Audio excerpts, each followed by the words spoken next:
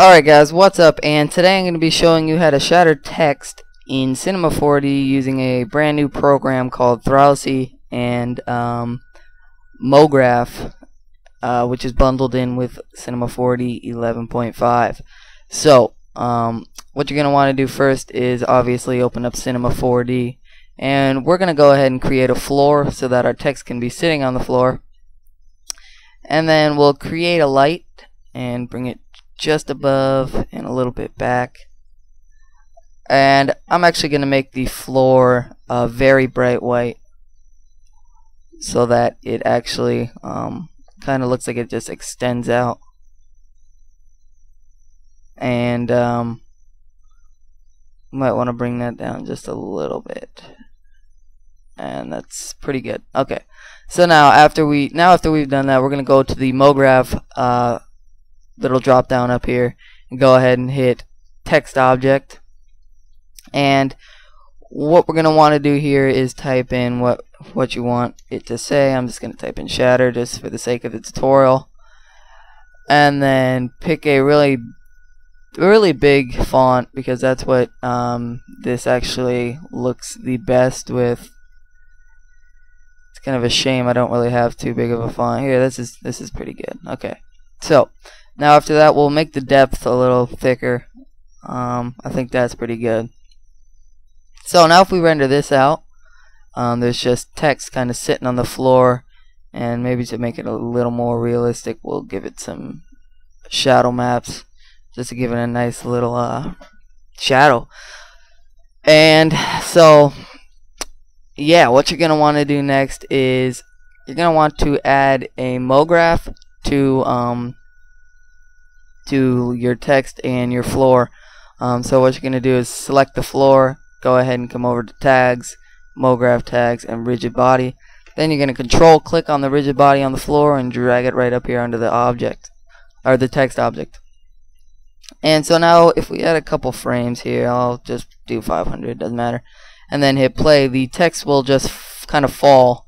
And actually it was supposed to, my bad, I don't think I'm gonna control click on the floor and add it to the text object. I moved it, my bad. So now if we play, it will just kind of, just shake a little, and it has gravity to itself now. So sooner or later, as you can see, the S is kind of tilting. It kind of, I think it's staying up now. So yeah, that's what it'll do. It's pretty much like it has gravity, and it's interacting with the floor. So what I'm going to actually show you how to do is shatter the text using another object. I'm not just going to have it explode out of nowhere. What we're going to do is have a ball drop down onto it and shatter it that way.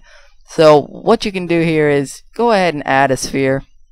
And before we do anything to the sphere, we'll go up to MoGraph and we'll go cloner object and make the sphere a child of the cloner object. Then click on cloner object, and here at the count, we're going to go ahead and make that 1. And so now this is actually a MoGraph object, and that's what we need because MoGraph doesn't work without or on a non-MoGraph object. So what we'll do is actually move this sphere here out of the camera view so that can't see it. And we are going to go ahead and control click on the floor, rigid body again, and drag it over here to the cloner object. And now if we hit play, the sphere should fall down onto the text and bounce off. And that is what it did. It didn't really bounce off, but it just kind of slammed onto the text and knocked it all over. And obviously it did not shatter it. So what we're going to do here is make sure we have the text object selected and come up here to plugins and Thrausi, and once this slides out here, hit Thrausi again, and this little window should pop up. What you're going to want to do is, I'd say around six pieces would be pretty good, and that'll split every single letter. It'll split the SHATTER into 6 pieces.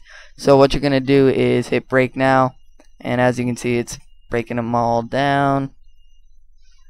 And it does this very, very quickly. As you can see, it only took 6.5 seconds. And so now they all are in kind of different things. As you can see in the beginning of each name of it, it's S and then the HATTER, Shatter. And if I drop this down, it'll be in all 6 pieces. As you can see, if I click on them all, it'll all change. So now if we hit play, the text will just shatter without anything hitting it, and it'll just fall on the floor. And as you can see, that's exactly what happened. And then the ball kind of fell down into the already shattered text.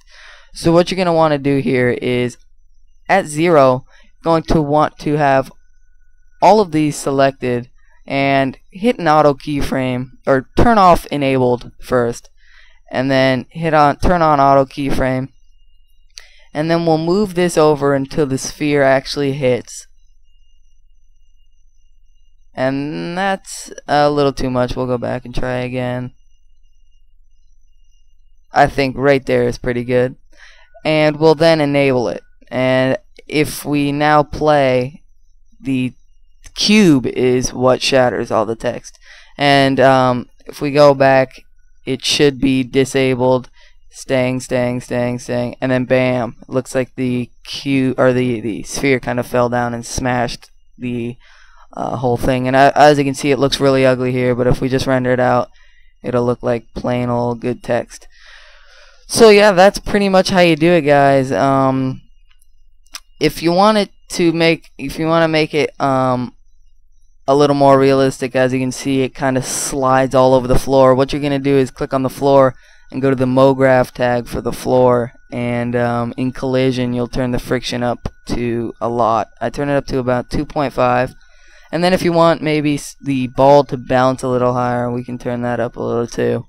It doesn't really matter. And if we go back now, the ball doesn't bounce anymore, because it actually, if you can see, it kind of hits the text in a weird way. Oh, never mind. It looks like it bounced there. So now if we hit play, the text will all shatter, the ball will kind of bounce a little bit, and it won't go flying all over the place, which is what it kind of did last time, or a little bit before we turned the friction up, and looks very unrealistic. So that's pretty much it, guys. After that, if you would like to add a texture to everything, they kind of add it here, and you would have to change it all, but you can go ahead and make a new material, make the color red, and then go ahead and just, if you want, select all of these and go ahead and group the objects, and you can go ahead and add a red. And actually that won't work. Never mind. You can't group the objects. Actually, it'll turn off all the things. So you actually might need to add them. You'll have to add a red texture to all of the pieces, which is a pretty big pain in the butt. As you can see, the little piece turned red right there. So you'll actually have to add it to all the pieces, which is kind of a little bit of a pain. But you know, I guess that's how it works. So thanks for watching, guys. I hope you enjoyed this. And so yeah, that's pretty much it, guys. Thanks for watching. Hope this helped. Hope you guys get it and make a pretty sick intro with it. Peace, guys.